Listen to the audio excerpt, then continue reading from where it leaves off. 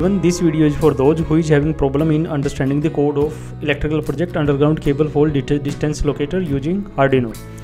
So this is the code. So I'm going to teach you, and the students are messaging by saying this article. This is the article on the circuitsbazaarwebsite.com.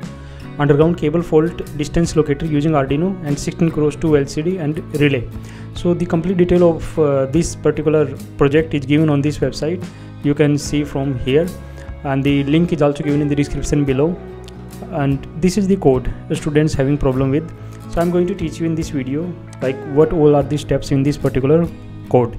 So here we have initialized the LCD, which is liquid crystal.h. so basically this is the header file. So we have initialized the LCD, and these are the 6 pin number 12 and 11 is the RSN enable pin, and pin number 5, 4, 3, 2 these are the data lines, which is particularly like D4, D5, D6 and D7, right? And this is the sensor pin. Basically this is this sensor pin is coming from overlay loop circuit, and this is analog data which we have given to A0 pin of the Arduino. Now if you go to the code, then you will if you go to the block, then you will see the circuit diagram. So this is the overlay loop circuit. In this overlay loop circuit, this is the signal which is going to the Arduino. You can see that this is the signal, and this is going to the Arduino, and this is complete overlay loop circuit for 2 km, 4 km, 6 km and 8 km.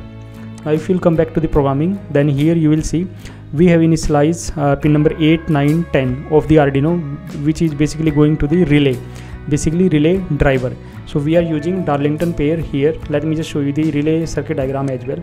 So this is for the single relay, but you can implement this single circuit 3 times, then it will be for 3 relays, right? This circuit will be same. So you can see that we are using 2 transistor like T1 and T2, which is BC547 transistor. So both of these 2 transistors in combined form acting as a Darlington pair. So as you know that Darlington pair will be high, or you can say will be activated when you will provide 0 here, and if you will provide 1, then it would be off the device you have attached on the second transistor. Let me just show you how it's happening.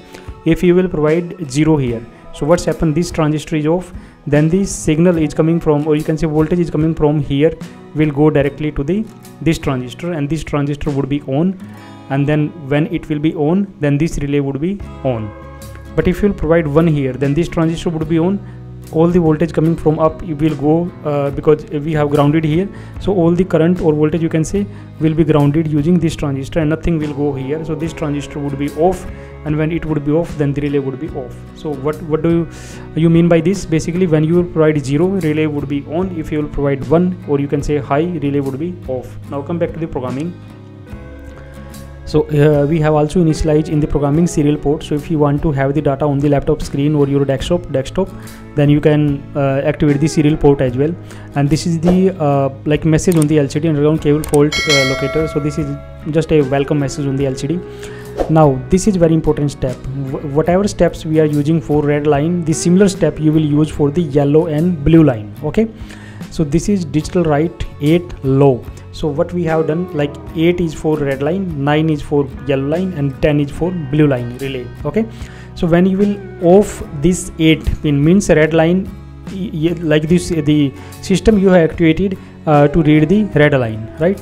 Now here if sensor value, you will read the analog data, and if analog data, or you can say the steps you will get from analog data with the help of ADC is greater than 1000, it means there is no fault. But if these steps, or you can say value, would be between 890 to 920, then 2 km fault.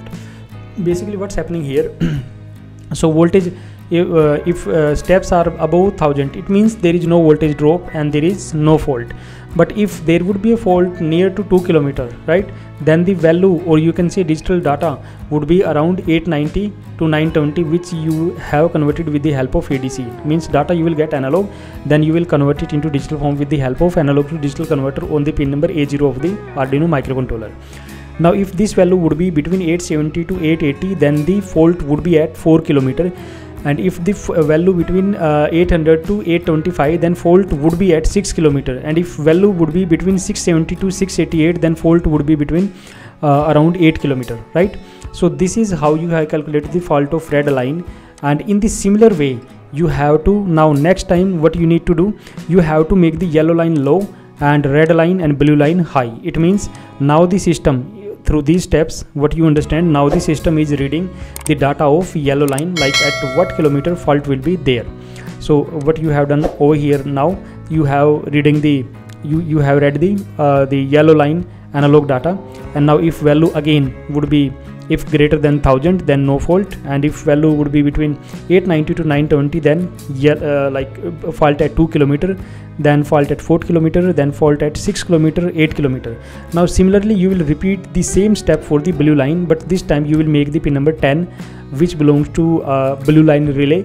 You will make it low, means the relay is activated at blue line, and now again you will repeat the same step. So this is basically the code of the underground cable fault detector. But like there is another version as well in which we are using GSM modem. So whenever fault would be whenever fault will occur, then the message would be sent to the authority. So it may be the central location or it may be a concerned person. So message will go to him so that he can take appropriate action to resolve the fault as soon as possible. Okay, so this is all about this coding, and if you want to watch that upgrade of this project where we are using GSM modem, the link is also given in the description below. Thank you so much for watching this video, and if you want to watch more video on underground cable fault detector, then you can just click on the above links. Thank you.